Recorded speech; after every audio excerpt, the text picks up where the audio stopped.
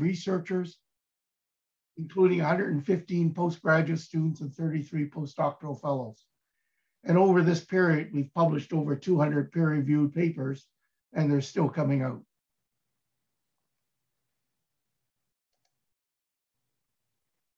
So when we're looking at chemical oil dispersants, what we want to do is obviously not reinvent the wheel. So we spend a lot of effort with every program to review what's already known in the literature. And so in chemical oil dispersants, we want to identify the opportunities and needs for future dispersant studies to support its use in Canadian waters. I'm going through these slides very quickly because I'm going to give you a little feel of 50 programs in 15 minutes. So in chemical oil dispersants, we want to identify key factors which influence dispersant effectiveness, understanding surface tension reduction, emulsification. On the right-hand side of the slide, you can see studies being conducted by SINTEF in Norway, where we looked at artificial energy by water flushing as a means to enhance chemical dispersant use in calm seas, rice infested waters, because we know you need mixing energy for chemical dispersant use. Other things that we're looking at, the public is concerned about the formulations of chemicals used in chemical dispersants. So under the MPRI program, we're developing new dispersant formulations, for instance, formulations of chemical dispersants derived from fish waste. And then another thing that was identified in the Gulf of Mexico operations where they use chemical oil dispersants was concerns over oil particle interactions, oil adhering to marine snow and sinking to the bottom to the benthic environment because of the use of chemical oil dispersants. So we conducted both lab and field experiments to understand what controls oil particle interactions with and without the use of chemical oil dispersants. And this work was done by Memorial University in Newfoundland by Uda Paso. Other studies on chemical oil dispersants in terms of effectiveness of chemical oil dispersants is understanding oil droplet size and plume behavior. So we conducted a number of studies building models to look at the potential impact of chemical dispersants in breaking the oil into smaller particles and where do these particles go in the environment, and understanding mixing energy and plume behavior. Some of these studies were conducted at the OMSET facility, which is a US military base in New Jersey, and it involved institutions such as New Jersey Institute of Technology and Johns Hopkins University, as well as other Canadian universities. Next year, we're looking at conducting field trials with chemical oil dispersants.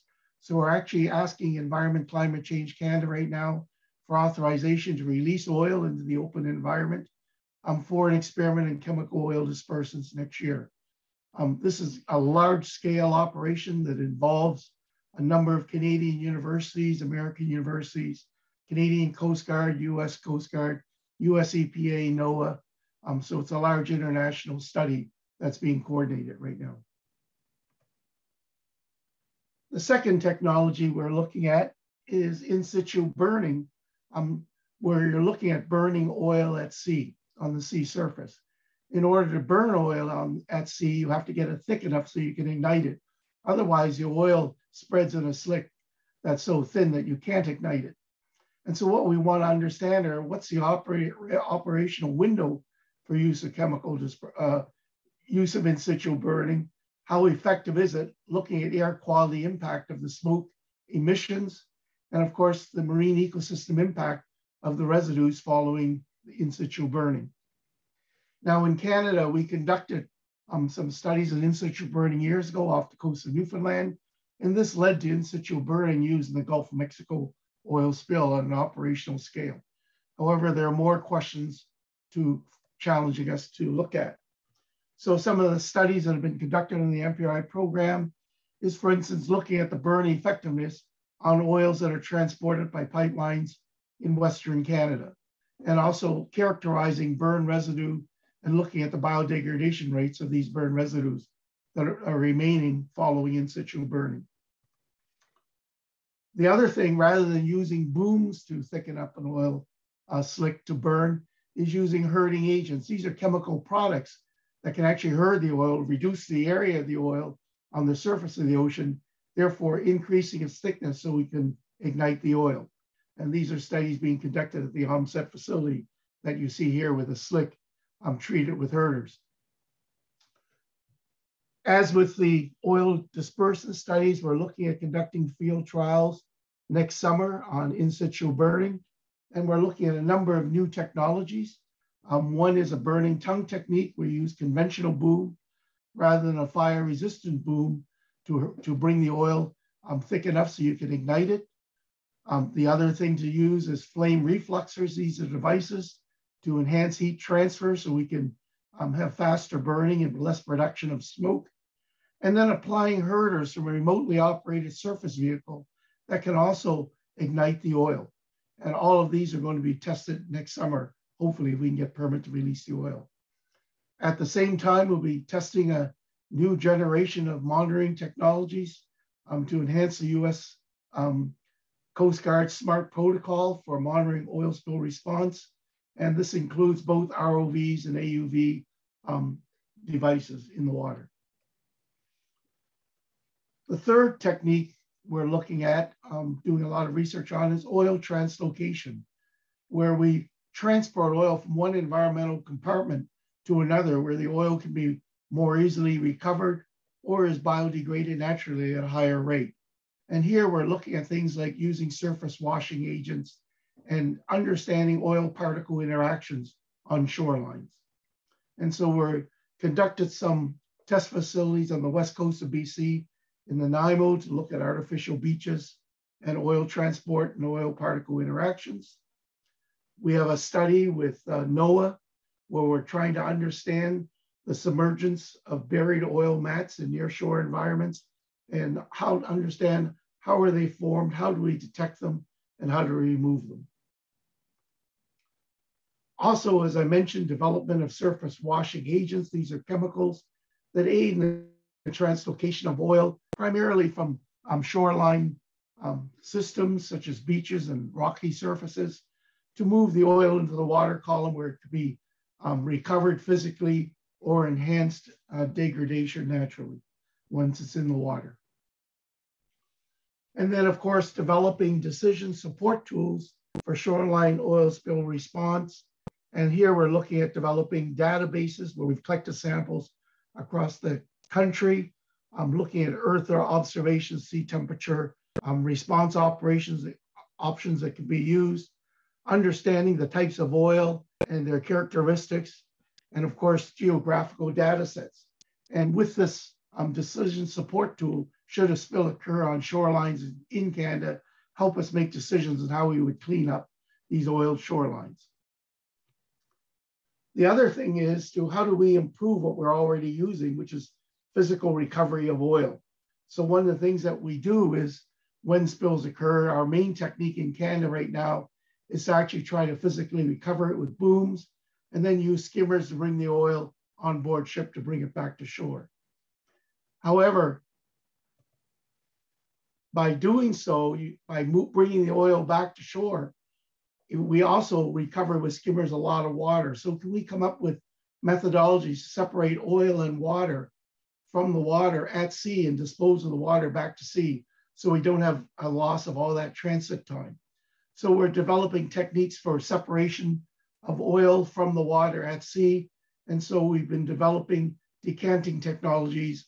And on the left-hand side, you can see a system that was being tested with the US Coast Guard on the West Coast recently, and also enhanced oxidation processes and membrane bioreactor techniques. So can you have 2 minutes? Okay. And also looking at other decanting oily waste disposal methods, such as deemulsification agents and porous organic polymers. These are sponges that can separate oil from water and materials.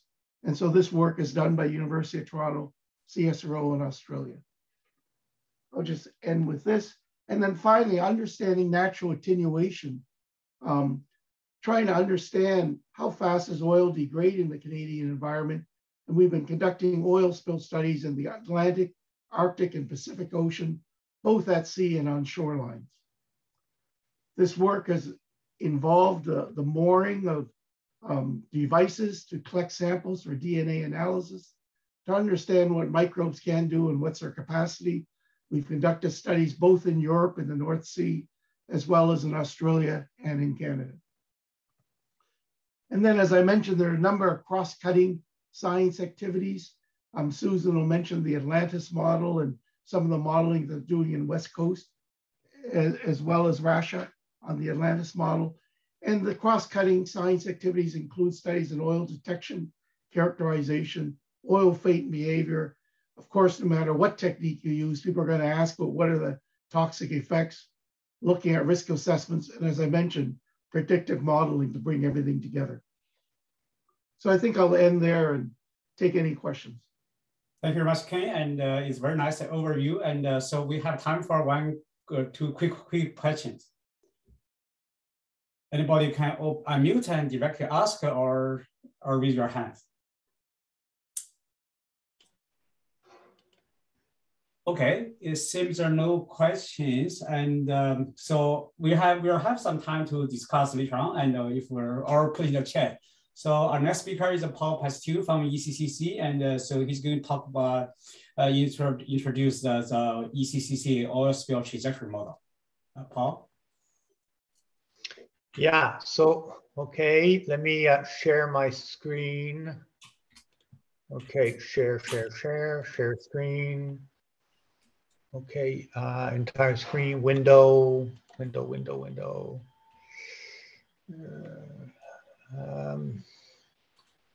Sign out. Why am I not seeing all my windows? Entire, and I could do entire screen, I guess. Okay, if I do that,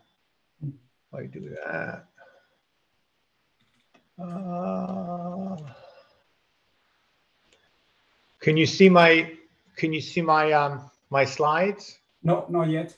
And you need a. I think there's screen share. Do you see that? Yeah, no, I did that. It might take a. You don't see them now? No, we don't see anything yet. Because I think I am sharing my screen. And sometimes it takes a little time. Okay. I'm not seeing it either. Okay, all right. So let me try that again. Okay. Okay, share entire screen. Why? Share system audio. Entire screen. Okay, I don't. Okay, share screen. That's what I'm doing. Choose what to share. Window. Aha. There we go. Share. Got it. Okay. You're seeing it start to come up now. Yeah. Is this good? Yeah. Okay. You can turn on the presentation mode. Yeah. Okay. Am I in presenting? Okay. Am I full screen? No, not yet. You need it. Oh. Okay. No, I think maybe the time you can go on now because I think we can see most part, right? You can see just there's not in the presentation mode. I think you can go ahead now, Paul. Okay. Yeah. Good. Okay. So thank you very much. So my name is Paul Pasteur, and so I'm with the Environmental Emergency Response Section. That's in operations at the Canadian Centre for Meteorological and Environmental Prediction, which is often or used to be called CMC. Might be more used to that acronym from the Meteorological Service of Canada. So I'm going to show some work from our team in developing an oil spill model. Entirely developed within the section, and some more recent work at the end from our colleague in the section, Kyoshing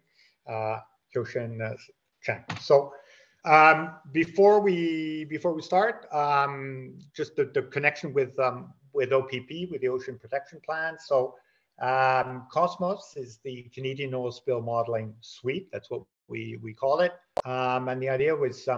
This started, in fact, with the world-class tanker safety system. And the idea was to enhance ECCC's response capacity by leveraging the expertise in science and technology, environmental protection, and the Met Service by leveraging respective expertise. And the Ocean Protection Plan helped fund further work. And indeed, we were able to conduct, put the fate and behavior in the dispersion model. I'll show you that in a bit, but also run what we call a 2-year parallel phase, where we responded to the National Environmental Emergency Center oil spill modeling requests as though we were operational. So the idea here was to not only test COSMOS, but to also test our responders that have many years of experience in responding to atmospheric needs, for example, pollutions of all sorts and radionuclides dispersion around the world, actually, and forest fires, smoke. But this was quite new for in an aquatic media. So we did that, and COSMOS is not yet operational, and the work continues, as you'll see later. So before we go any further, just a slide here to show that the different processes that we call oil, fate and behavior of oil. So evaporation, emulsification, often also called weathering, the transport, advection, spreading, dispersion in the water column. Yep. We are not seeing your slides advance. So I think you are talking to slide 3 and we are seeing slide 1. Oh, that's really annoying. Okay. I don't understand. Is it just because it's taking a long time and I've got little bandwidth? No, it's because you shared the screen that's not the presenter mode screen. You shared a different screen. Okay, so how do I... okay, so you know what? I'm going to go back to... Okay. Okay, so I'm going to a new share, and I'm going to do the entire screen. Does this work? This is really annoying. Je crois que c'est le fichier qu'il faut que tu partages, Paul. Mais c'est ça que j'ai fait. Je pensais que c'était ça que j'avais fait. Entire share, entire screen. So, okay. I guess si je fais ça, do you see my slides now? No, nothing. Yeah. Mm-hmm.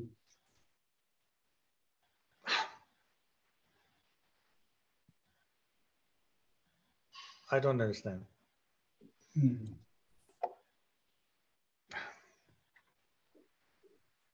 We are not in your presenting mode, but you can try go like last time, but you really have to see how to advance your slide. Because I'm in slideshow mode on my end. Mm-hmm. Swap presenter. Okay, swap presenter view and slideshow. What about this? If you Is this any better? Screen, yeah, if you share screen, you will see several choices. One of them is the full presentation screen. If you choose that, it should be on the screen. So can you see it now? No? No. I think you need to try to share again. So okay, I'm gonna try share again. Okay. So I did entire screen. If I do window, you saw that earlier, share. Okay. Yeah, we can see our screen. Okay. Yeah. Mm-hmm. Okay, is this good? Yeah. Can you just type your, come to your slide 3, because now we see your first slide. Can you see? Do you see my second one now? No. No. Non, parce que tu n'es pas en mode présentation. Ben, comment est-ce que je me mets en mode présentation? Ben, en cliquant sur présentation. Je comprends pas. Je comprends pas. Show display settings. Yeah, we end see slideshow, show taskbar. Mm-hmm. Show taskbar. Écoute, je comprends pas là. You put your cursor on the slide 3, see what's going to happen, because your cursor now on top. Let's see you put on cursor on slide number 3 on the left. So I'm on slide 3 right now. It's called oil, fate, and behavior. Okay, this is... Paul, juste là, je vois c'est coché Use Presenter View. I don't know if it's on the monitor. Dans le menu en haut, là, il y a un petit coche Use Presenter View. Si tu l'enlèves, ça donne quoi, ça? OK, moi, je vois pas ça. À droite, tu as Setup, Monitors. Ben, excuse-moi, j'ai pas ça. OK. Dans la bande, sous la bande rouge, tu as une autre bande grise. Sur la droite, tu as une coche. Mais j'ai pas ce que tu me dis. Show taskbar. Écoute, je suis un petit peu perdu là. Moi j'ai Zoom is sharing a window. Stop sharing. OK. Je comprends pas. Écoute, j'ai jamais eu ce problème-là avant. Il y a quelqu'un d'autre? Oh my God, c'est bien. Je comprends. Écoute, là, je sais pas quoi faire là. Hide presenter view. J'ai hide presenter view, screen, white screen. Ah, écoute là. Ah, t'as-tu 2 écrans? Non, j'ai seulement un écran. OK. OK, ben j'ai mon laptop. C'est peut-être ça. Si je ferme mon laptop, est-ce que vous voyez quelque chose là? Non, c'est noir.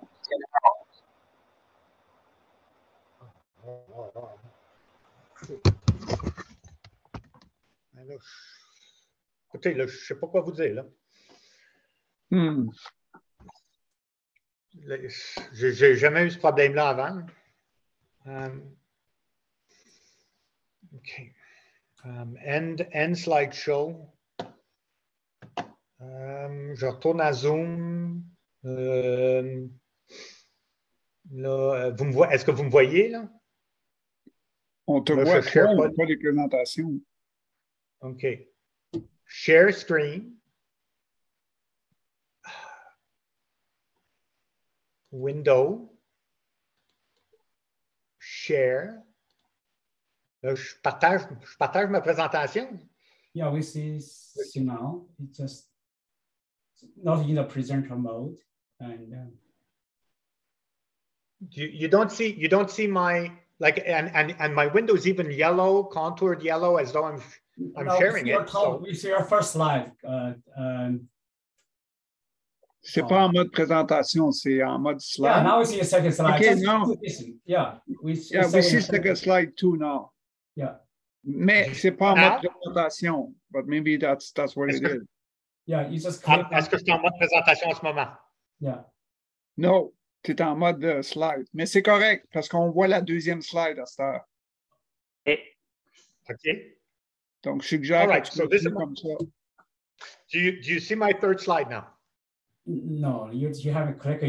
I would say you click on the last slide now, Paul, for now. And so let's see where we can see the conclusion slide. And then we think about it because our time is almost up.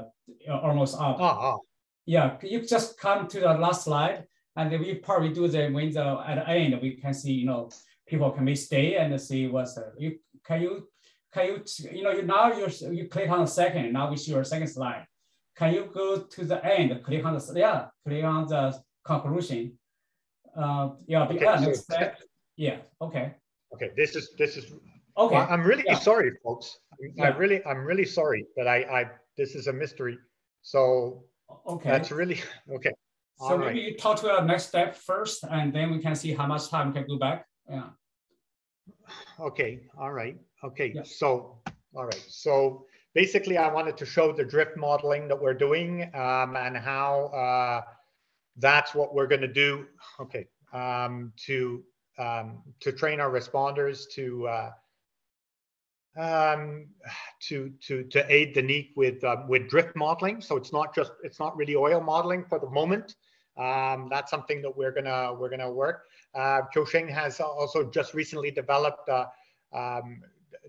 not just drift, but also mobile sources of oil, so that the MLDP, le modèle Lagrangien de dispersion des particules that we use, can actually seed the model along the route of a mobile source, it being drifting or under its own speed. So every time step of the model. So it gives a really very realistic dispersion of oil for a mobile source.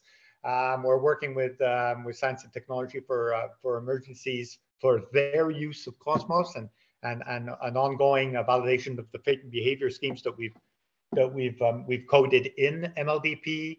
And then I wanted to, okay, we're working with, we're very encouraged by work by Andy Lin, for example, that was presented last Friday on relocatable or very fine near coast modeling, because that's something that's critical for us. Because one of the points that I wanted to make here was that the ocean models that we use are just not either don't cover a lot of the areas where we've got oil spills close to shore in estuaries and so forth, and so we need some kind of downscaling. And then hydraulical models are coming online at CMC that we'd like to make use of. Other pollutants like radionuclides in dispersion in water is one thing we're working with, and maybe a further objective is oil and ice. Okay. There you go. Now, just do you see this?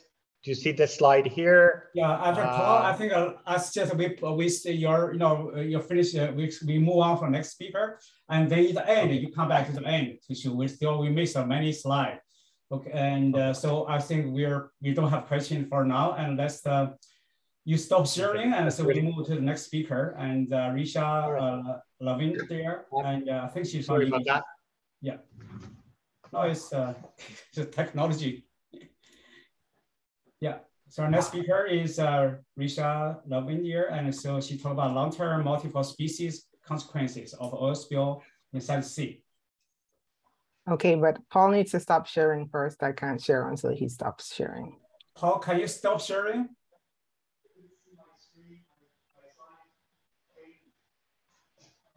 Hello, Paul. So annoying. Okay, I think I was able to override. Okay, great. Yeah. Okay. Go ahead. Hi, my name is Rachel Lavender. I'm a postdoc researcher working at the University of British Columbia in Susan Allen's research group.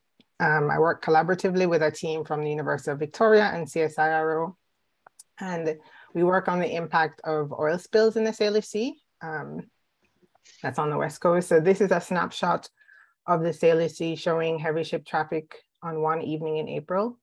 And with this heavy ship traffic, which has been increasing in past years, comes the risk of large-scale oil spills. So many of the studies on the impacts of oil spills on biology especially focus on direct or short-term effects of contaminants, but there are several knock-on effects that could potentially have long-term impacts, and such impacts are not able to be studied under normal lab or field conditions and haven't really been explored in models.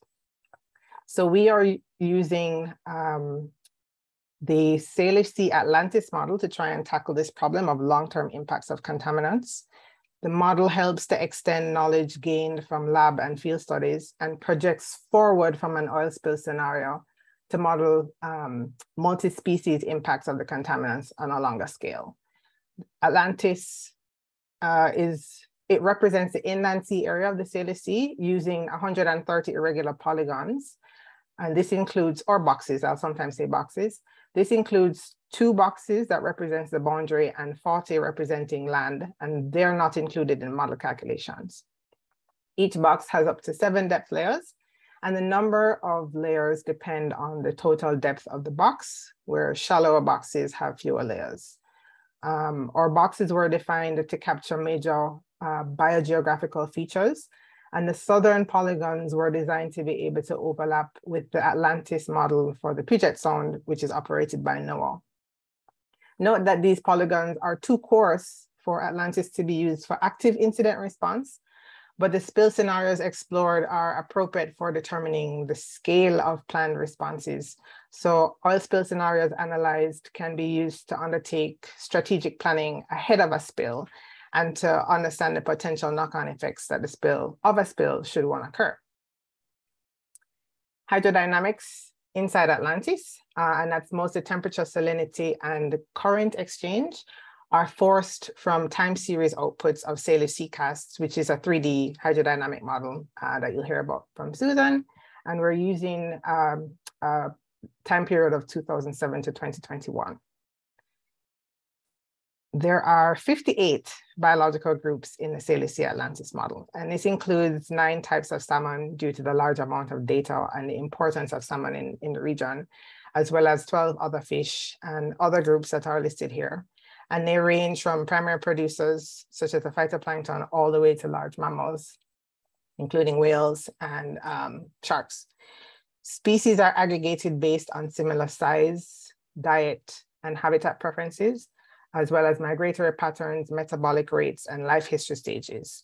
And the model structure was developed based on advice from experts in the region, as well as observational time series and other ecosystem models, which include CMOS and EcoPath with EcoSim, as well as the Puget Sound Atlantis model. The complex species interaction, there is complex species interaction between all the biological groups in Atlantis, and this is what actually makes the model very powerful. This diagram shows the functional groups from the lowest trophic level at 1 to the highest trophic level at 5, and their various interactions. And these interactions are, as I said, a staple of the Atlantis model, and is the key feature for being able to model the multi-species interactions and impacts of contaminants on individuals, as well as on the population level. The contaminants themselves are represented by 4 polycyclic aromatic hydrocarbons that are built directly into Atlantis. And the ratio of these chemicals the differences in the ratios of these chemicals are used to represent different oil types when we're doing oil spill scenario modeling. So for example, diluted bitumen will have a different ratio of these chemicals versus something like bunker C. Most important within Atlantis is the movement of oil through the ecosystem. And this is captured first as uptake from the environment, as well as through predation. And this uptake is dependent on body size, life history, consumption rates, prey choice, and other physical and chemical factors. And then contaminants are lost through processes such as metabolism, mortality, excretion, and so on. And then there are the direct impacts on the organism, which can be either lethal or sublethal. And data on contaminant impacts were collected from, as you can imagine, a number of lab and field studies, with a focus on looking for data that overlaps the specific representative chemicals that we have in Atlantis. The spill scenarios were developed in collaboration with a number of parties, including Transport Canada and Fisheries and Oceans Canada. And I've highlighted 2 of the scenarios that are shown here in this graphic, with the location of the spill highlighted by the yellow star. And I was very interested in hearing Paul's presentation, and hopefully I can talk to him in the future about oil spill trajectory modeling.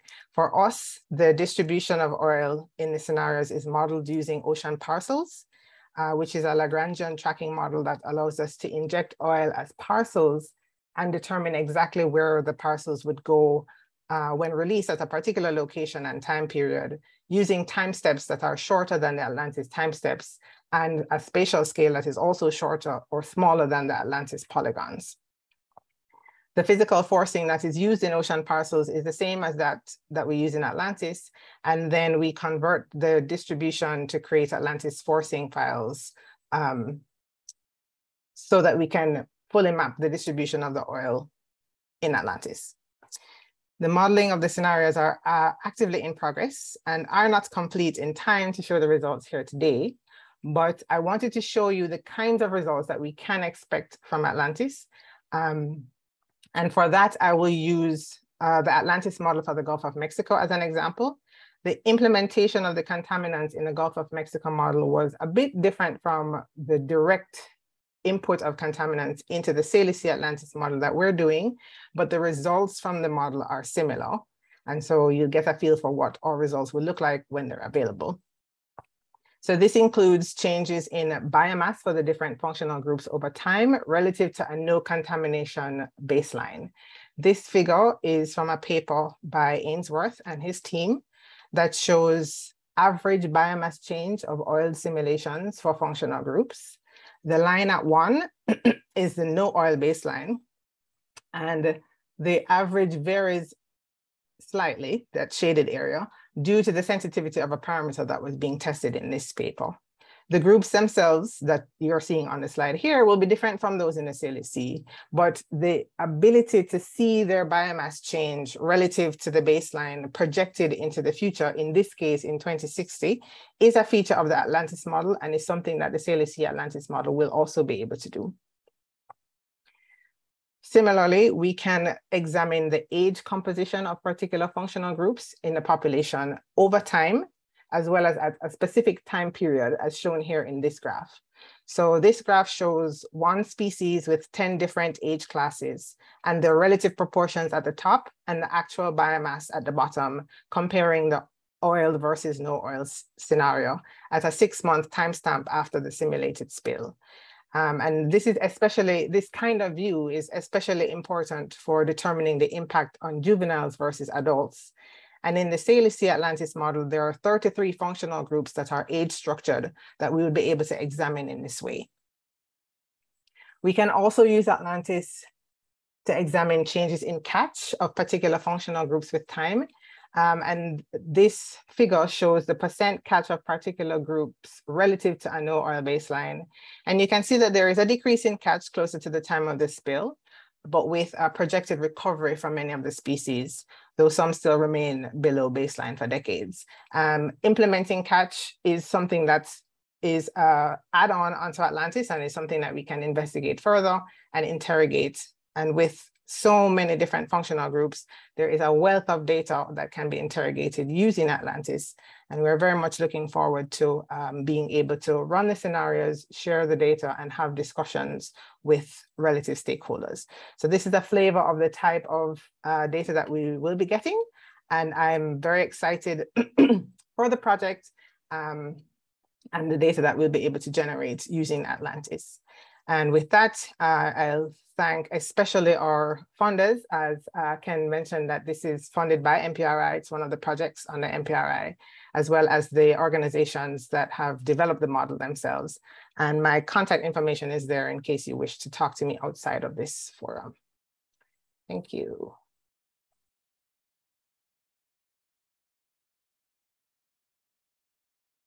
Okay, it's great. We actually guys give you some time. So, okay, some questions. And so I see, Rachel, you raise your hand. Hi, Risha, thanks, that was great. I have a question about something that was sort of an intermediate step for you, but when you use the ocean parcels to simulate oil trajectories, it sounded like that was with the Salish CCAS output. What did you do to make the particles act like oil, like floating or windage, or did they mix everywhere water depth wise? Right, yeah, so for the specific scenarios, we release the particles at the surface. We are using wind to force the particles because they are at the surface. We don't have them decaying or going vertically in the water column at the moment. So that's, especially for the diluted bitumen oil spill, that's basically how we tried to mimic oil in ocean parcels. It is possible that for some of the heavier oils, we would be able to include vertical mixing in ocean parcels, but we just haven't done that. We've decided to just keep it simple and leave the movement on the surface, and then have any other mixing happen directly in Atlantis. And do you have any horizontal mixing? Yes, for sure. Like random walks people add sometimes. Yeah, so the modeling in ocean parcels includes winds from HRDPS. And so there is horizontal movement of winds. Is that what you meant? No, some people add like a random walk for lateral dispersion of particles. We're just starting to think about doing some similar stuff on the East Coast. So I've like just gotten ocean parcels going and thinking about how to make it act like oil. So yeah. No, yeah. So we did not, we didn't put in any kind of random walk or any other movement, right? So the particles only move because of the wind and the currents. Yeah, great. Ken, you have a question? Yeah, Rasha, really impressed by all the work that you're all doing out there on the Salar Sea models with Atlantis. Thanks. My question is, in the Gulf of Mexico work, where you're describing the potential impacts on fisheries, is that actually validated by any of the stock assessment surveys? Because, you know, there's some evidence that, hey, the stocks are actually higher now following the spill because of the moratorium on fishing at the time in the Gulf of Mexico. So there are actually more fish after the spill than before the spill. So I'm just wondering, you know, these models show one thing, but are they being validated and how do we validate them? Yeah, that's a great point, Ken. So the time that this paper came out, and I believe that this was published in, let me go back and actually see there. So I think this is 2017, 2018, right? So they had modeled the deep water horizon oil spill, which is a specific spill that you can actually, you know, look at the data. So at least in that case, they were able to see the data and compare. They didn't do that comparison in this particular paper. And I think in the paper, they did acknowledge that they did not include the fact that there would be a recovery because of fishing closures. But that is something that Atlantis can, that we can put in terms of changing catch. And so that can be simulated in Atlantis. It wasn't done in Gulf of Mexico, and we can potentially think about doing it in the Salish Sea, even though right now it's not included in our scenarios. Okay. Yeah, great point. Thank you. Great work. Okay, thank you, Rachel. I think it's time to move on. And so next speaker is Zhao Yang. I think he's from Concordia. And so he's introducing his poster. Yeah. Can you hear me, sir? Yes, go ahead. And you can share your screen. Sure. Right.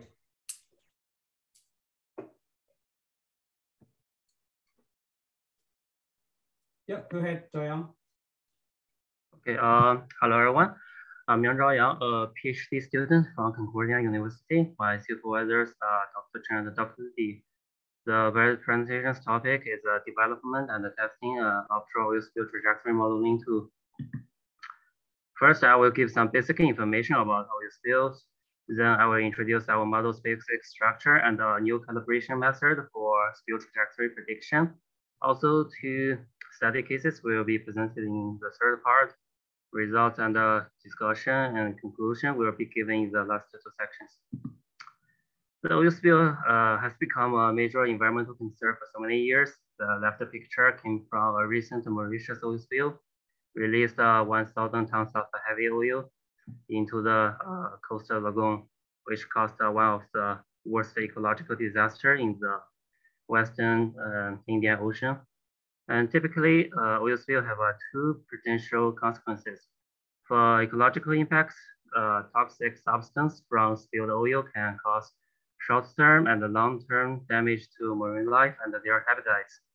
For economic impacts, spill cleanup and compensation for stakeholders can be costly. To help decision makers to have a better strategy for oil spill response, we develop a model to predict the trajectory and the fate of offshore oil spills. The model inputs include the current wind temperature, oil properties, and spill information. The model consists of two major components. The transport module is a Lagrangian particle tracking model to simulate the spill trajectory. The weathering module is to predict the change in oil mass and the properties over time based on a series of weathering algorithms such as spreading, evaporation, entrainment, and emulsification. All the ordinary differential equations involved in this model are solved by the fourth order Runge-Kutta method. In the Lagrangian transport model, the trajectory simulation is sensitive to the current and the wind drift coefficients. They are typically default as 1 and 0.03, but they also change with other environmental factors. So it's necessary to calibrate the Lagrangian model to get the optimal coefficients to for certain visible accidents with observations. Trajectory, traditionally, the Lagrangian model is calibrated by minimizing the difference between simulated trajectories and the actual path of buoy drifters. However, the drifter data are usually insufficient for sudden views. So we propose a new method to calibrate the Lagrangian model based on satellite images. This figure shows the procedure of our calibration method. We apply fishnet tool and intersector tool in ArcGIS to extract sampling points of oil slick from satellite images. So after decreasing the observed surface oil, we can get the XY coordinates of these sampling points to represent the geolocation of oil slicks more accurately. On the other hand, we formulate a series of modeling scenarios with a different combination between current drift coefficient and wind drift coefficient. We select the commonly used range for these parameters. And next step, we calculate the KR divergence of a particle spatial distribution for each scenarios. KR divergence is an indicator to quantitatively measure the difference between two probability distributions. When this value is 0, it means two distributions are identical. Otherwise, the score is positive. And in this study, P is the probability mass function of the sampling point spatial distribution, and the Q is for predicted trajectory. After modeling all of the scenarios, we can get the coefficient combination with the minimal KR divergence. Then use this optimal parameters for spill trajectory prediction. In this study, we have two cases here. Case one is a hypothetical oil spill in the coastal water of Vancouver. We chose this area because Vancouver has intensive shipping activities in Canada. This study case is designed to validate our model by comparing it the oil spill model NOM developed by NOVA. The model configuration of case one is summarized in this table. Different diffusion schemes are used to make sure the comparison is comprehensive. Case 2 is a real oil spill in 2018. The Sanchi oil spill occurred in East China Sea. This study case is designed to test the applicability and the validity of our calibration method. The left picture is a timeline of the accident. The right figure is a digitalized oil slick from the satellite image. Different colors represent the oil slick at different times. We use the first three data to make calibrations. The last two are used for validation.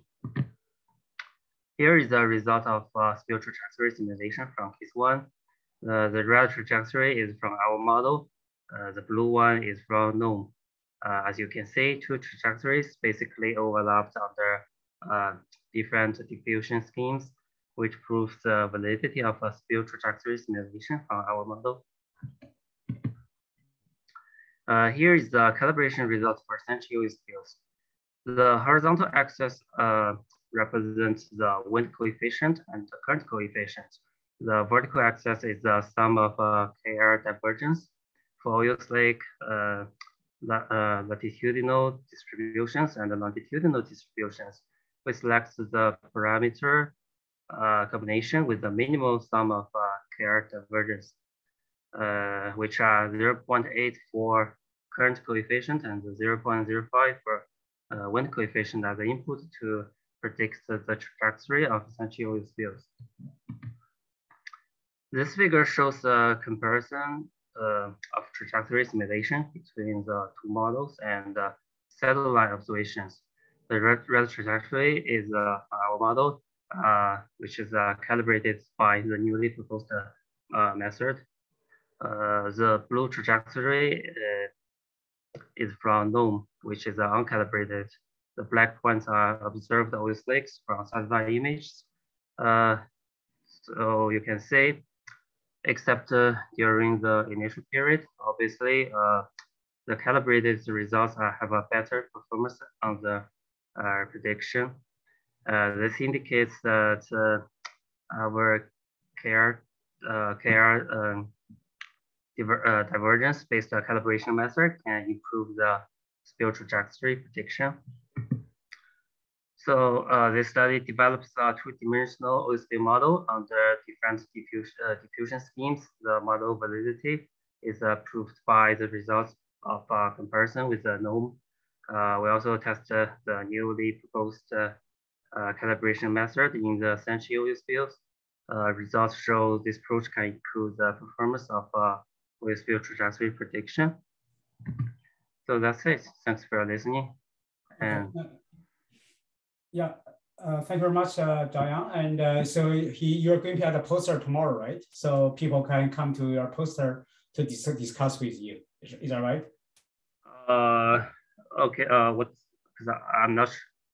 No, I think tomorrow do you have a poster or not? I mean, all day long? No, tomorrow. I think tomorrow sometime. Tomorrow, right? Yeah. Because I'm not sure the schedule. Okay, I'll check. I'll send you by email. Okay. Thank you so much. Yeah. Do you have anybody have any quick question for Jiayang? Okay.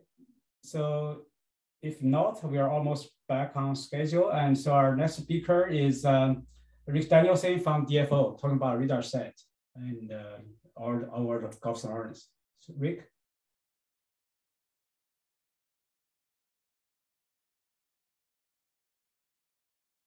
Right, there we go. Okay. Just have to get this in full screen mode then. Thank you. Is that okay? Yeah, thank you. So shifting gears a little bit, not very much from our last talk, but towards the North Atlantic right whale, where only a few hundred are alive today still. Their fate depends on the ability to locate and feed on zooplankton in high concentration. So the Canadian radar satellites have the ability to detect ocean filaments that are a zooplankton concentrating mechanism, but wind speed is a confounding factor. So in weak winds, for example, filament structure is easy to detect and vice versa. In strong winds, it's harder to detect, and we'd like to be able to detect this sort of uniformly over the lifetime of the satellites and over the years that we've been able to monitor the southern Gulf of St. Lawrence, where the right whales have started to move into and feed. I should add that the North Atlantic right whale may be our best indication of high calinus concentrations, in fact. And the caveat here is that we lack sightings where we are absent, and we lack sightings where we have difficulty making them. So that's a caveat to this little diagram on the Gulf of St. Lawrence coverage, which is just for the last 2 weeks. So I'll just go over coverage over the last few years, get into the coherent filaments that we're trying to identify with synthetic aperture radar, and their correlation with the wind. So on behalf of Will, Jing, Hui, and I, thanks for joining us.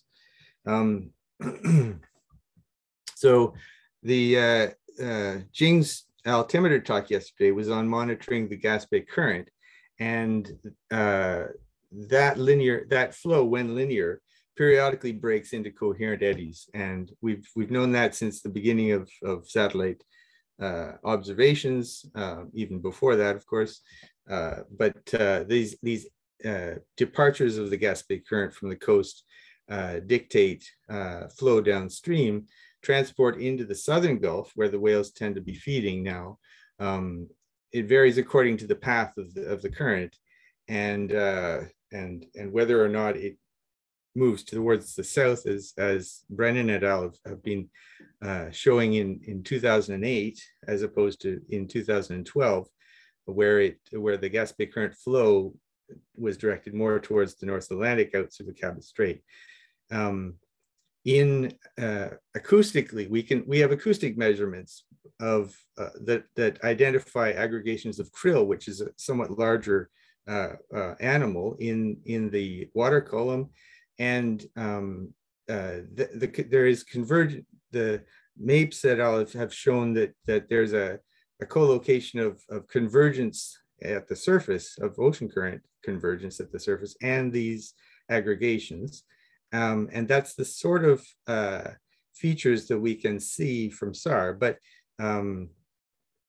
as Sorochan have clearly shown, it is not just the full life cycle of the zooplankton, but the convergence and divergent patterns through the water column that we're interested in.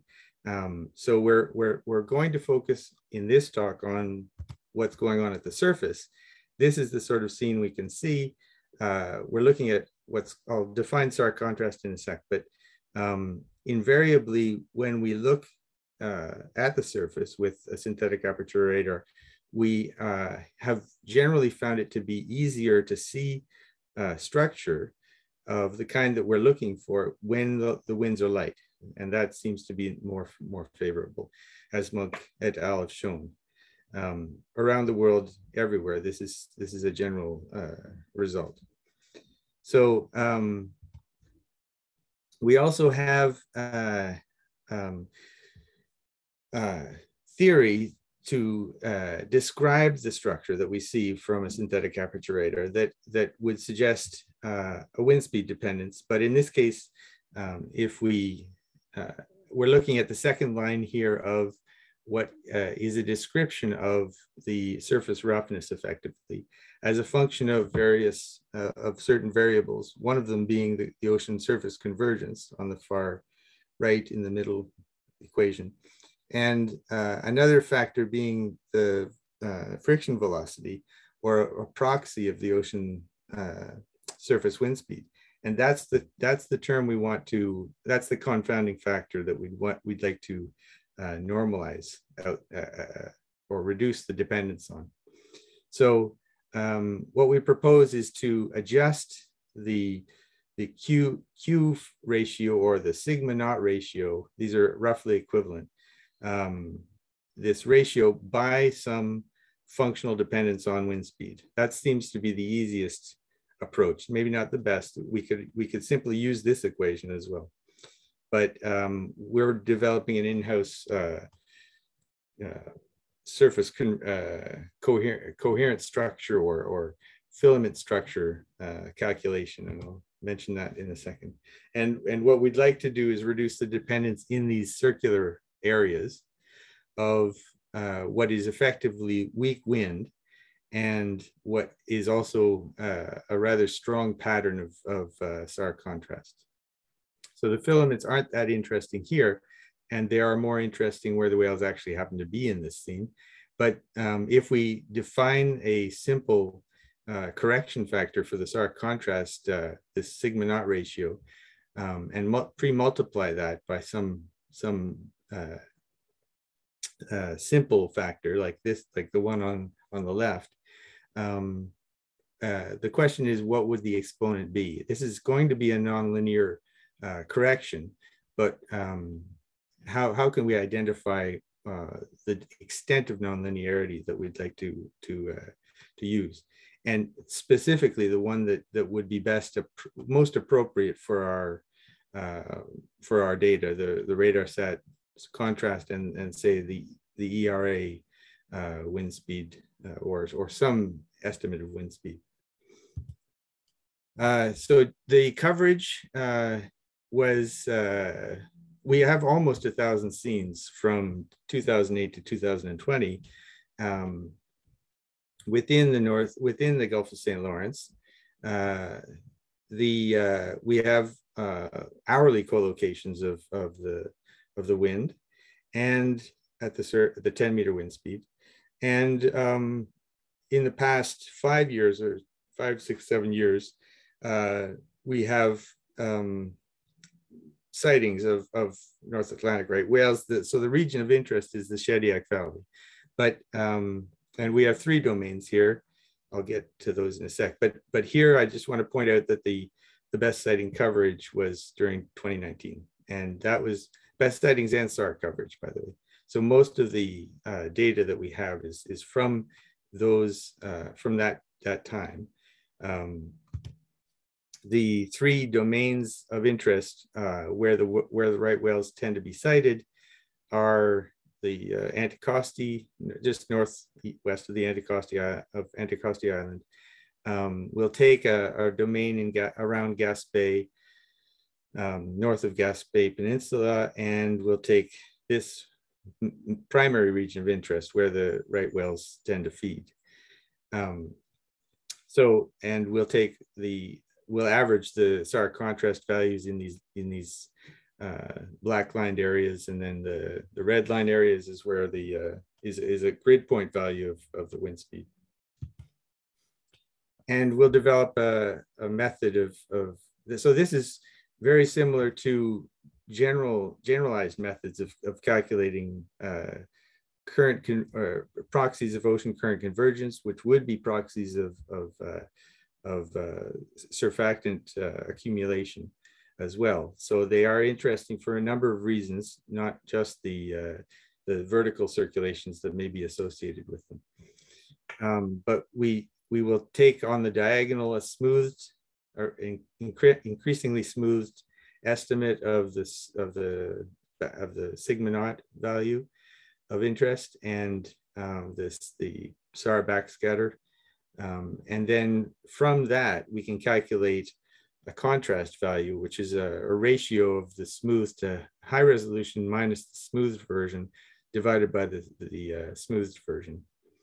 That's our contrast. So there are various estimates we can make of contrast, which is above the diagonal, but the ones that the resolutions that seem most interesting are the ones in the outlined in blue here, because they capture not too little and not too much of the patterns, and I think that's generally true of almost every scene. This bracket of resolutions is good. So that's we can take that bracket, those 3 estimates of SAR contrast, and we can average them effectively. Or take the agreement in them and identify filamentary features that are large in scale. The 3 of them, therefore, allow us to define what isolate the patterns of interest, isolate the filamentary patterns, because there are 3 estimates, they all have to agree. And then the middle panel here shows that there are some filamentary patterns that are coherent, at least have a dimension that's greater than 10 kilometers. And so those are the patterns that we'll focus in on. And just to jump the gun, this is the unweighted pattern, and the weighted pattern here is, so if I go back and forth, you can see what we're going to be doing is highlighting, or at least preserving, the areas that are of interest where the right whales are, and reducing the pattern amplitude where the winds are lighter. To do that, to identify what was this exponent of 0.8, we'll use both Pearson and distance correlation. Now, distance correlation is specifically designed as a measure of nonlinearity or non-monotonic dependence. And so it's an interesting new metric of correlation. Pearson is the one that we all tend to use. And again, to jump the gun, there's not much of a difference in finding this value of 0.8 from either of them. But it is notable, I think, that a nonlinear, non-monotonic dependence can be calculated. Both are, so let me summarize for the 324 scenes, we can, these are just summer scenes. So these are just the scenes when the winds are light and the patterns should be good and the whales are present. And we have on the top two panels, the hourly values, and on the lower two panels, the seasonal values. And I draw your attention to the seasonal relationship, particularly for the Shediac domain, which is in red, where we tend to see reduced SAR contrast. It's at the same time we tend to see higher winds. So that's true season by season and between the three domains. Just 1 minute left. Okay. So coming to the end, we can identify the peaks in the Pearson and distance correlation, where the blue and the black dots are high. This is where we can, I'm not showing that here, but this is where the distributions of the values are relatively bivariate Gaussian, which is just where we would expect to see Pearson get a little bit higher than distance correlation. Basically, it's a very simple experiment, but it tends to work. We can apply it to our SAR contrast values, the ratio of sigma knots, do the correction and get a much reduced value as a function of wind speed of the SAR contrast. So that's basically the upshot of the experiment. It's a reasonable metric to use, either in this case distance or Pearson correlation. Both are similar, and in case you missed it, there seems to be some the exponent that we find is the best is the one that fits between the linear and nonlinear components. And I haven't gone into why that is, but it seems to be a reasonable interpretation of this value of 0.8, which is a simple weight and it seems to work. Thank you. Okay, thank you, Rick. And I think let's move on. And because I don't see any hands or any chat, people can leave a question in the chat. So next speaker is Susan Allen from UBC, and she's talking about the oil spill in the South Sea. Susan. Hello, everyone. I hope you can see my screen, and yes. I hope you don't see all the participants. Okay. So I am very pleased today to present the results of our project that was funded by NEOPAR, looking at oil spills in Salish Sea. This is a collaboration with my group and Hebo News Group with their oil spill modeling expertise from Dalhousie University, and Stephanie Chang's group also at University of British Columbia. The core of the work was done by Rachel Mueller here, who is the first author, but she has now moved on to the University of Washington. So I'm going to take you back to the Salish Sea. And so here is the Salish Sea again. It's between Vancouver Island and the mainland. And here I'm including the Strait of Georgia, the main body, also Puget Sound and Juan de Fuca Strait here. In addition, on top of this plot, I have put the AIS ship traffic data. AIS is a system whereby ships report their position and some other information. Sometimes that information is good as to their length, etc., and sometimes that information is very poor as to their length. We've seen a lot of 1 meter ships out there. And so we're going to use this information in this statistical oil spill model. Now, this is not funded by MPRI, and this has a slightly different focus. So this is not so much about there's been an oil spill that happened, where did that oil go, what is the impact on the environment, how do we clean it up? This study is kind of before that. Before we have an oil spill and we have first responders trying to decide where to put equipment or planning spatially for the potential of an oil spill. And so this is looking at things beforehand. And so one of the classic ways to do that is to do what's called scenario modeling. So you think about what are the most likely oil spills to happen in the Salish Sea. And the classic one is not making the turn at turn point, which is here, and a big crude carrier having a big spill. And so a spill like that might look like this. But then again, we could think about spills that have actually happened in the Salish Sea.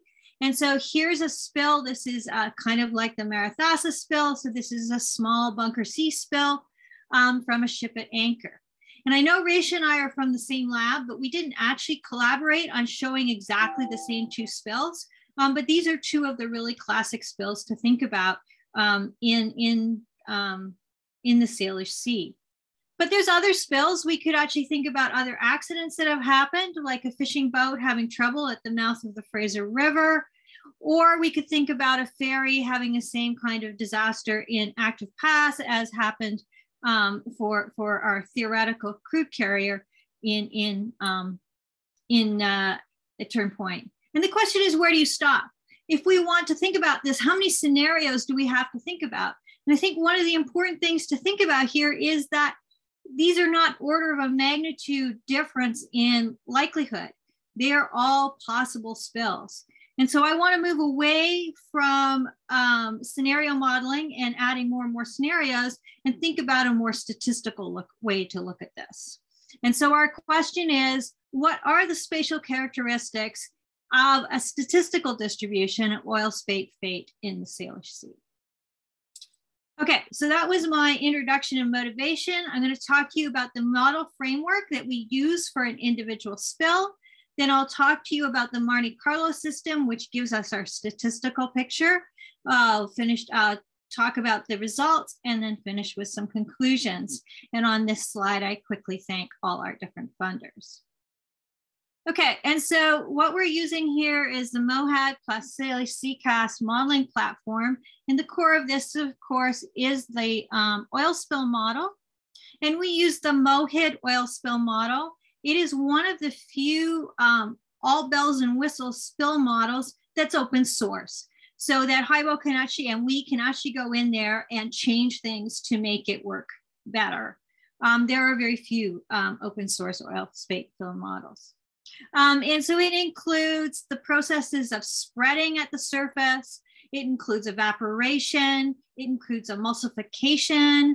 It includes dispersion, which means oil that is pushed down below the surface by waves.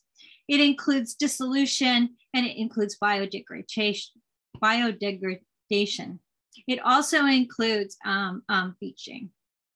And so that model is then driven by 3 sets of models. So it needs to know about the hydrodynamics of the system. It needs to know about the waves, and it needs to know about the winds.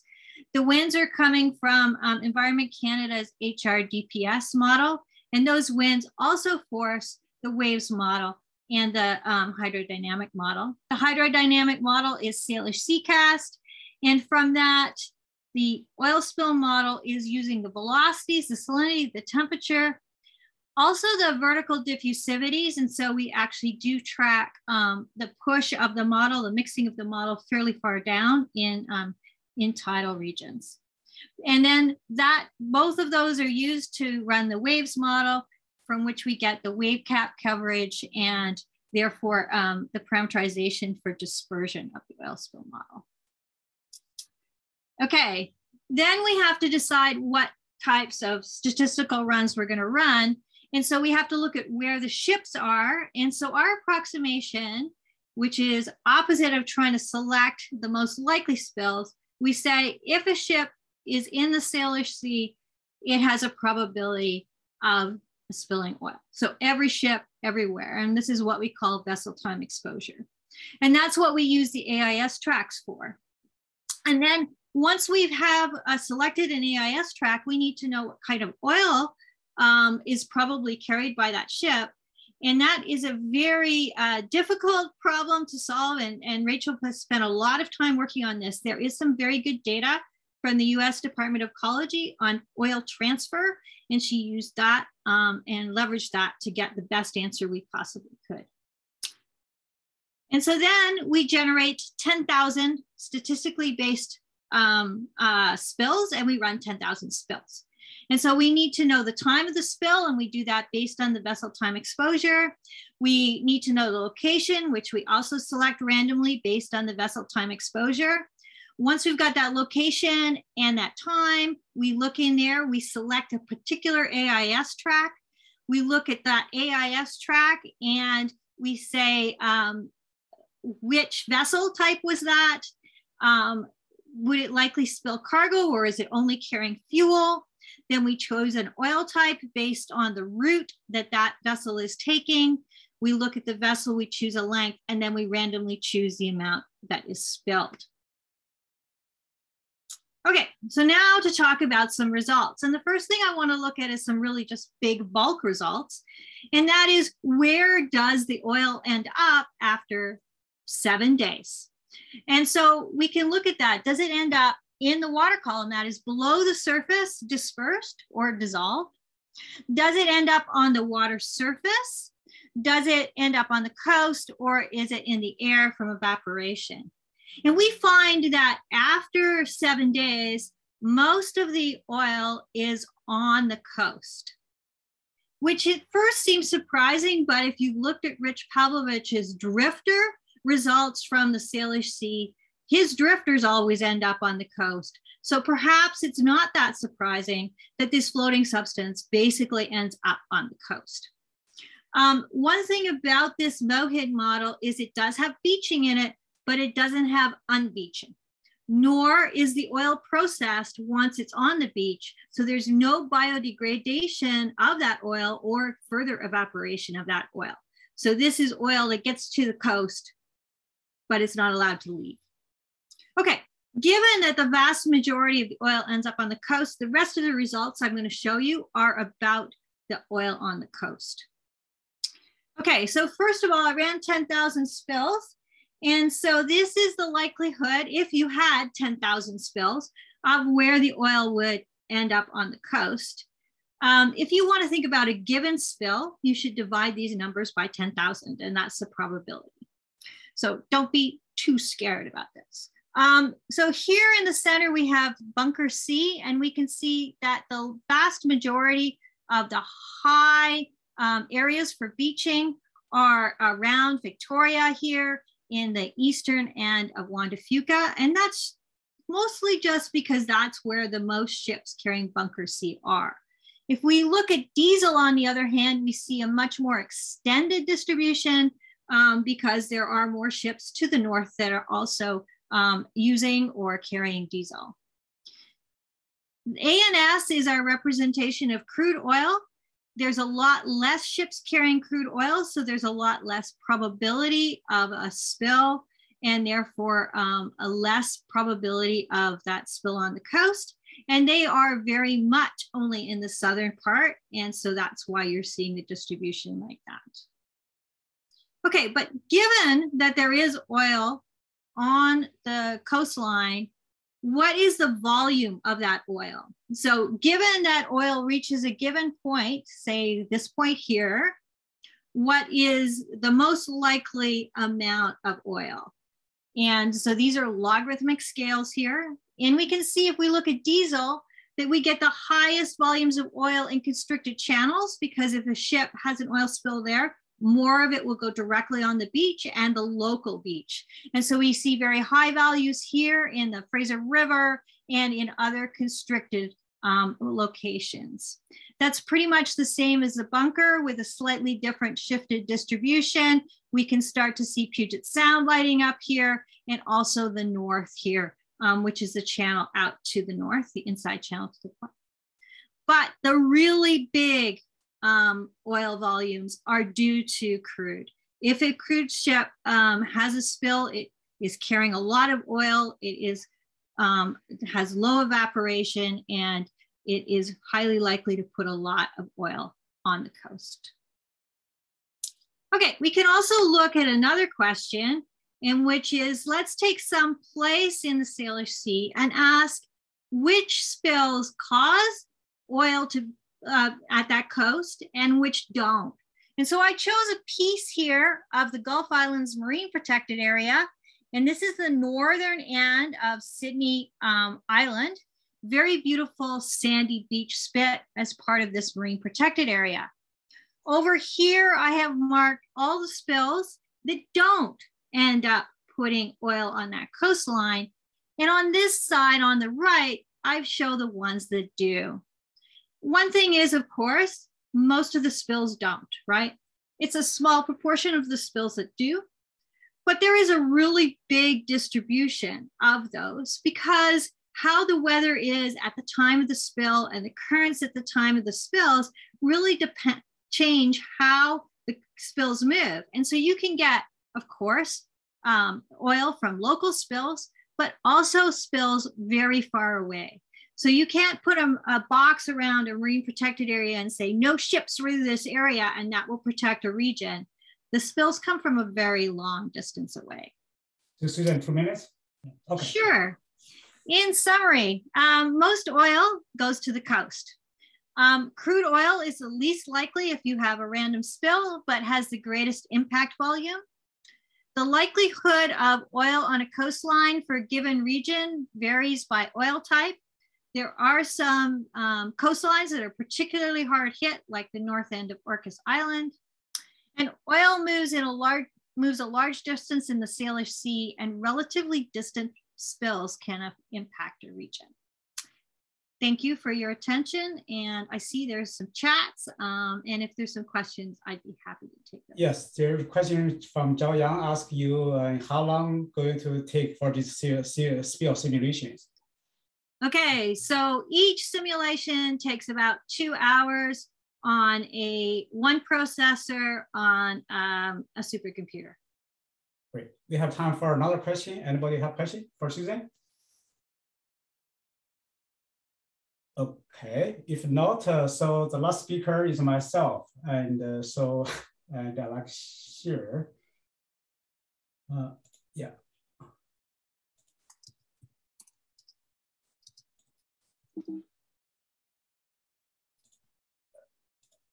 Okay, can you see my screen?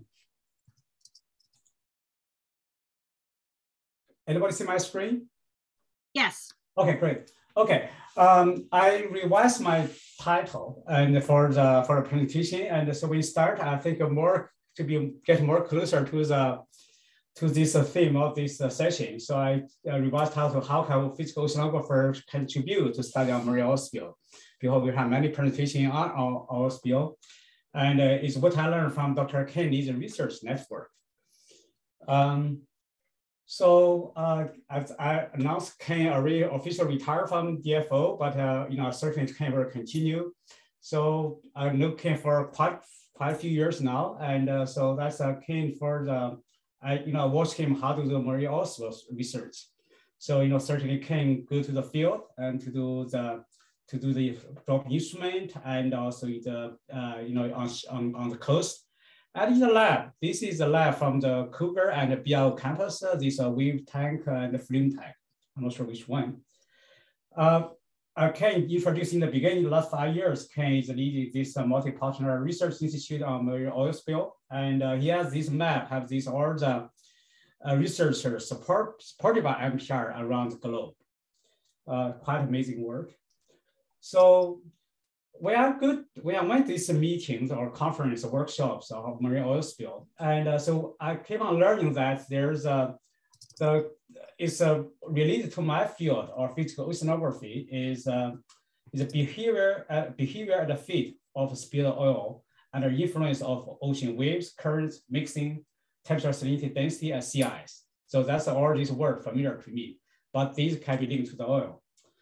So for the oil spill research, I see people using this because there's limitation environmental constraint, and so there are limited field experiments and field observation. Of course, if there's a oil spill happening, things like a deep horizon accident, there's a lot of observation for sure. Then BIO this Cougar lab, and I see people work on day and nights on this lab experiment, and to study the oil and in the wave tank. And the collaborator on MPRI or Cougar, and they use some very small scale numerical modeling, like large eddy simulation and other very it's not like us work on large scale, but they are focused on small scale modeling. And of course, they based on statistical or theoretical analysis to upscale their results. And some are very like fundamental fluid mechanics. And so there are some excellent scientists there who work on that part. And this large scale modeling, like the Mohit and or the Zhou Yang introduced the model. And so they're using the ocean and weather model inputs. And these are the contribution from physical oceanographer and meteorologists. So these are approaches they use. And this example, and the Zhi Chen and from Concordia, and he's developed this deep water oil spill model. And so the model have this part. You can separate the near field modeling part and far field modeling. So near field modeling, this DSD is a droplet side distribution model. And then this, if the underwater blowout, they have this called jet model, and from the pipe or from the oil field and to well to get that part. Of course, these are near field model but small scale, and the far field model, and yes, adding the chemistry part, which is called a weathering model. And our oceanographers and give this field, these currents, wind, temperatures. There's another current here, and temperature, I think salinity, I'm not sure. Okay, and so these are from us, and there's oil properties and this release information. So that's that's geography information, and these are oil property, and fit in both the jet model and far field model. So that's where we see we can contribute. And so this from Zhi Chen's recent submitted paper, and they do this is a hypothetical blowout accident. I'm not sure how to turn on that. And for a type of oil, Hibernian type of oil, leak for 10 days, and from this place in Newfoundland, in Newfoundland, about 800-meter water depth. And the simulation for 10 days, this result for 2 days, 7 days, and 10 days, 2 days, 7 days, and 10 days, using two models. So red is one model, and the blue is the DWOSM model. And so the two models, I would say their behavior quite similar, both on from the surface view and from this you can see from the rising from the 800-meter above the spread surface. The model input, they use 6 hourly winds and their daily ocean current from the temperature salinity from glorious ocean reanalysis product. And they use constant horizontal and vertical mixing, and both they're just a constant values in the paper. So that comes to our thing about oceanography, right? So we were thinking about this region, and this is animation from we did years ago with this called CRES 12 model, 12 degree resolution, and this is a current at 90 meters. So these are the current magnitude, and so there's a lot of variability. Certainly, their current are the Gulf Stream part are stronger, and the Labrador current are stronger. And but there's a lot of eddies. I think even the study region somewhere here, you can see there's the current is nowhere they're stationary or constant. So if we do a 10-day simulation, the ocean state can be quite distorted by the eddies from the mean state. So then there's a question, how representative if even you get 10 days result from molecular ocean from glorious, and how you are not quite statistically representative, and for the scenario here. So you probably need many realization, many simulation to get a representation for this area, because it's hypothetical oil spill. Or if before they run this oil spill model, can oceanographers derive such a kind of description and they add input for the oil spill model? I think this is the oceanographer task. So this is one part.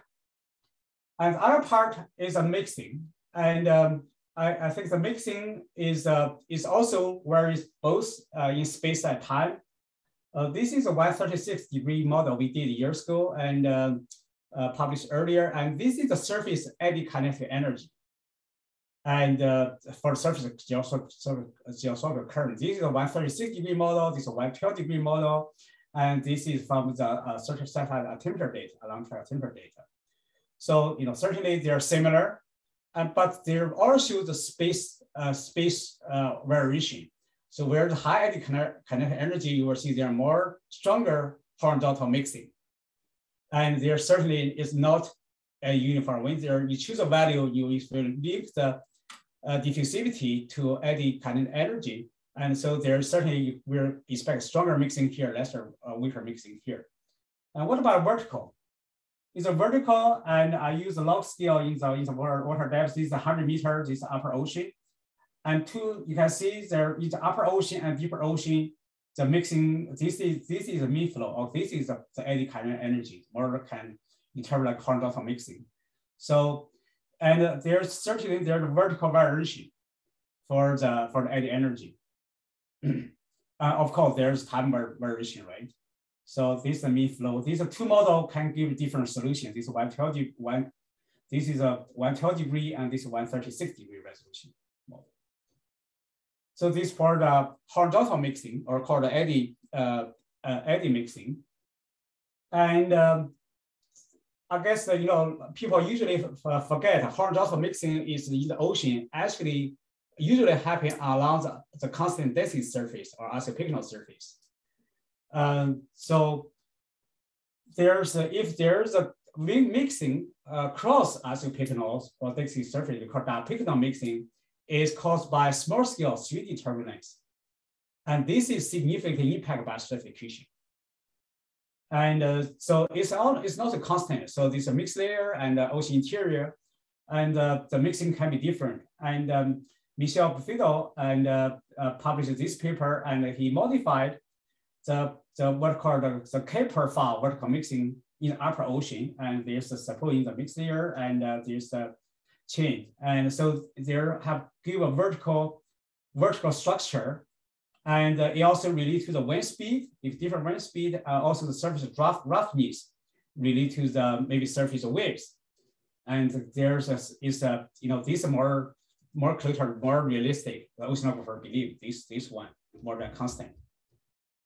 So then Michel and the team use this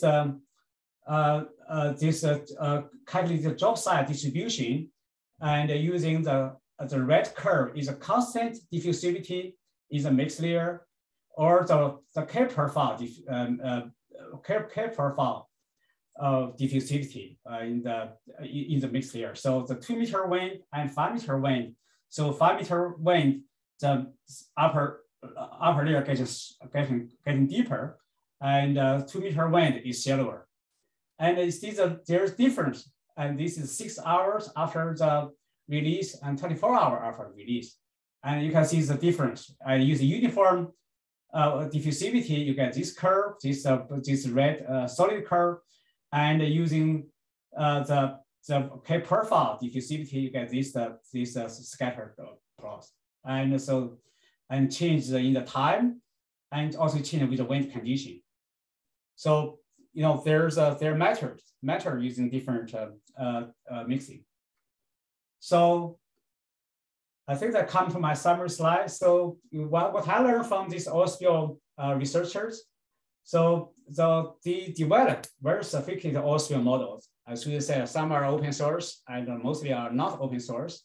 And for both near and far field simulations, they develop on basis of hydrodynamics. These are either single phase or multiple phase fluid mechanics, and very fancy. And also adding chemistry, called weather model, biology, microbiology, and calibrate with the lab experiments and field observation. And these are models existing. So this model take ocean current, waves, hydrographic temperature, salinity, density, mixing, CIS as input. When I read their papers, I guess, there's a complex space-time variation of this parameter, usually not adequately considered. And there's certain sort of current. So to obtain a statistical representative description or prediction of a fetal behavioral oil, an oceanographer should develop such description for ocean variation and as input for the oil spill model.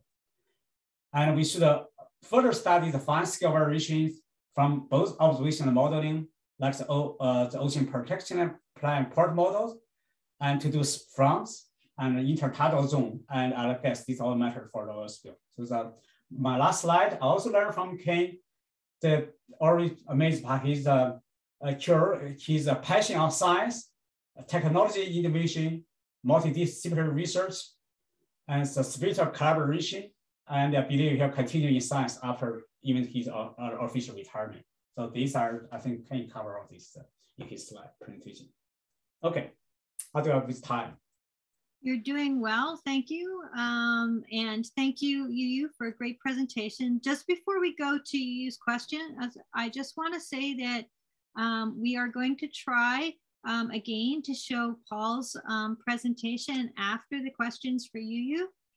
So Fred is going to try and put the slides up from his computer, and hopefully that will all work. So we do have some questions in the chat for Yu. The first question is from Xiaoyang. May I ask if it's true that the hydrodynamic models typically do not have good performance on the edge of eddies? In particular, for the Japanese black current, the prediction was not good near the edge of that. I'm not sure about the edge of the eddies. And so, our thing, most time our model starts to resolve eddies and permitting eddies start to resolve eddies. And if you're thinking about realistic, there's starting when you increase resolution and we start some submesoscale processes. So with the most, the global model or, regional model, we just starting to work on to the high resolution, the fine steel structure. So in that sense, our model still not perfect, or we're far from being perfect. And so there's a room for, so when we increase resolution or adding more, you resolve more physics, and there are more other supplies to happen. I'm not seeing any further questions. So do you want to take back over the chairing, and hopefully we can have Fred show Paul's slides and have Paul give his presentation? Sure. Okay.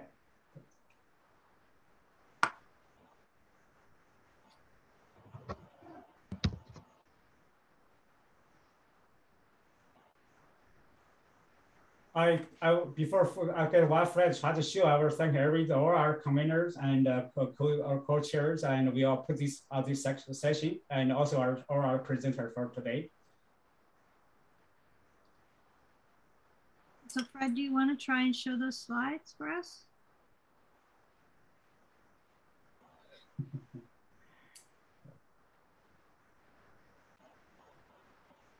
Right. Okay, how come? Okay, Andre coming. Oh yeah, okay. I could have another go, Susan. Okay, great. Okay. Sure.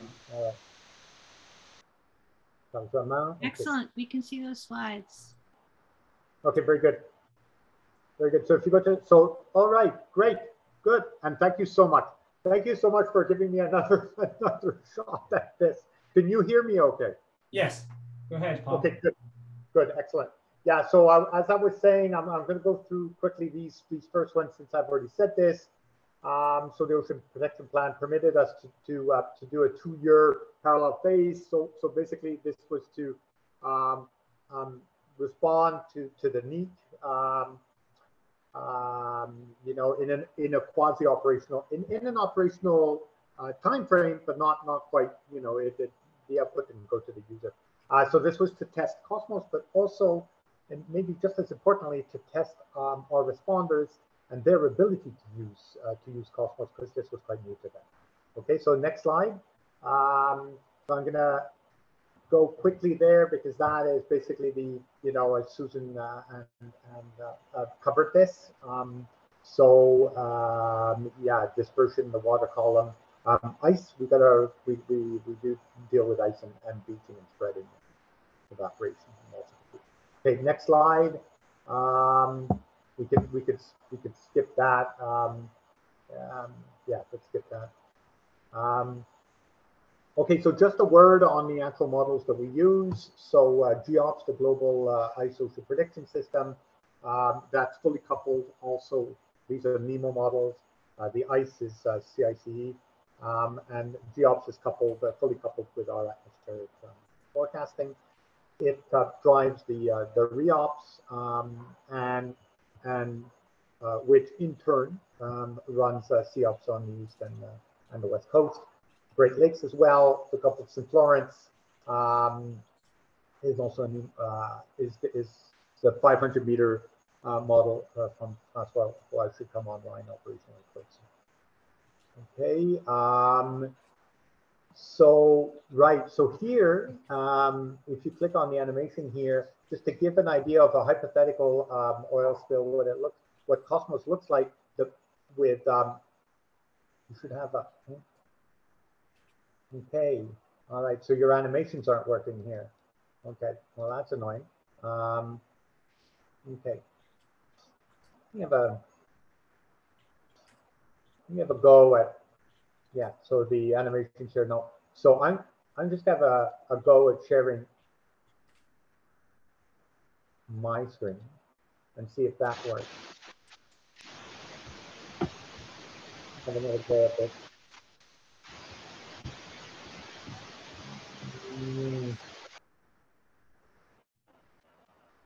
Can you see my screen now? Yes. Can you see my screen now? Yes. Hello? Oh, excellent. Very good. So let's, thanks, Fred, but I'll take it from here. So here you can see how, so you can see the green is CEOPS and the red is REOPS.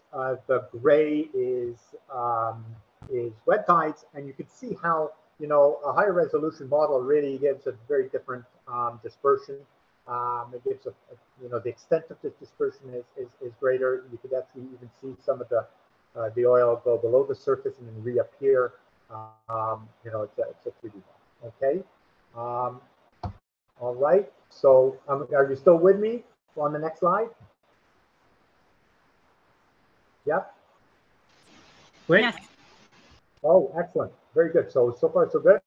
All right. So these were the products that were disseminated during the parallel phase.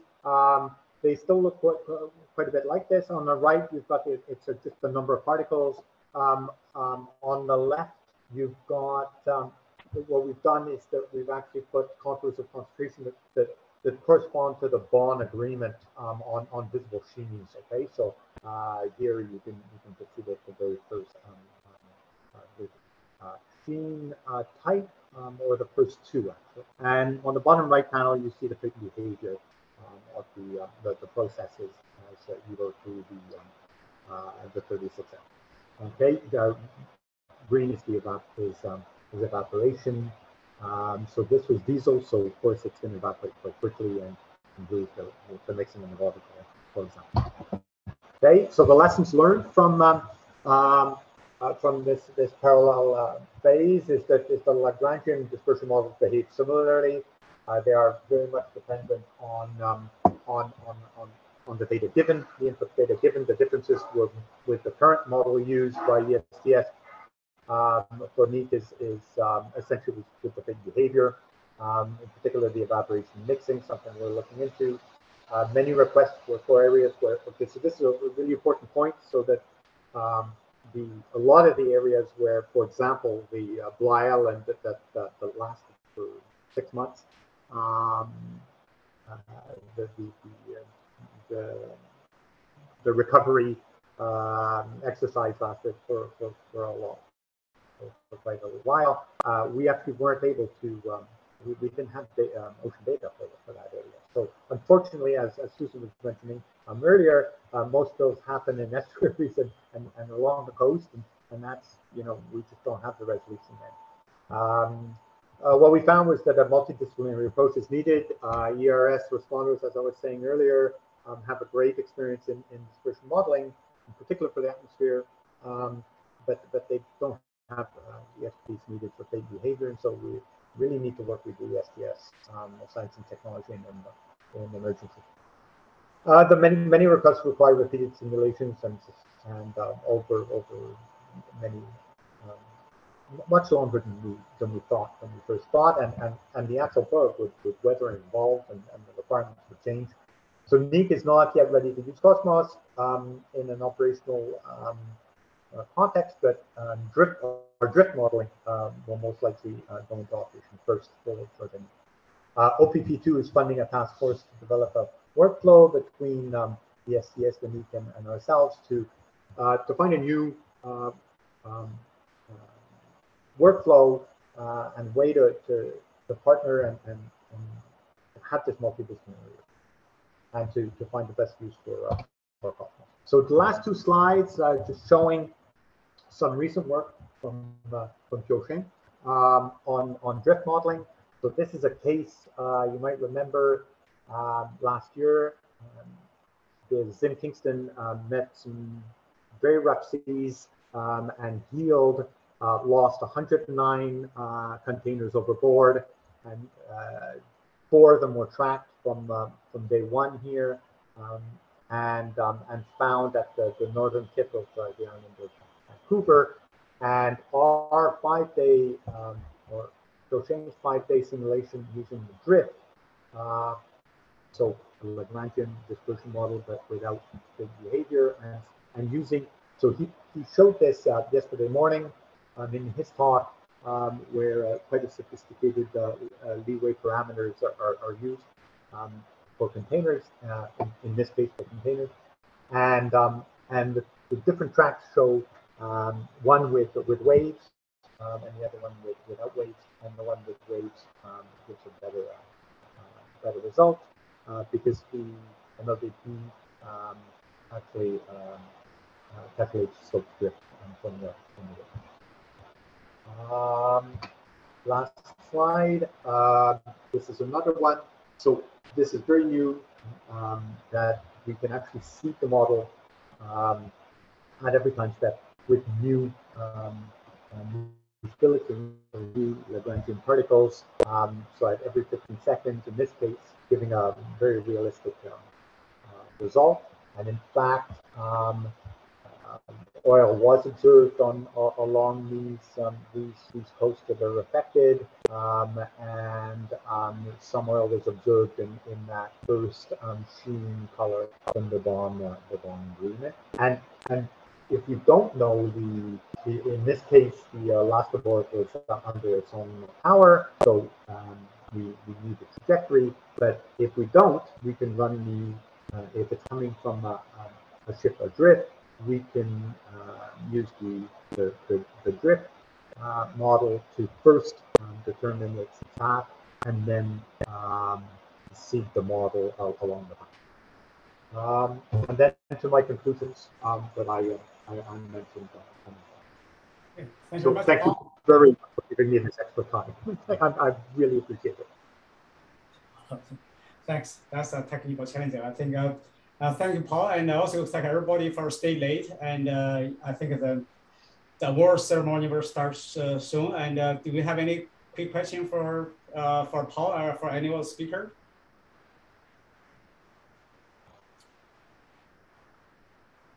Well, and there's somebody post message on the chat, and she says pretty impressive. Yeah, and okay. I think that we are very late already, so I would thank you everybody for and all our chair, our presenter, or our audience, and I also thank Susan to help with the last minute, as also our technical person, Dan Chung, and for help. And so everybody, and have a good evening, and I think we'll the next award session. Okay. Okay. Bye for now.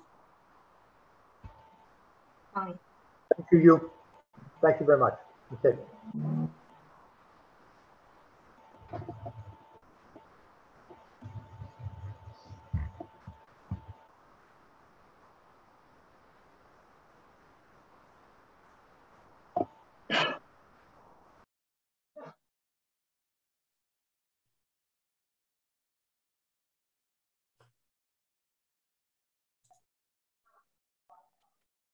录完了，结束了，那我就停止录制啊。结束了。嗯。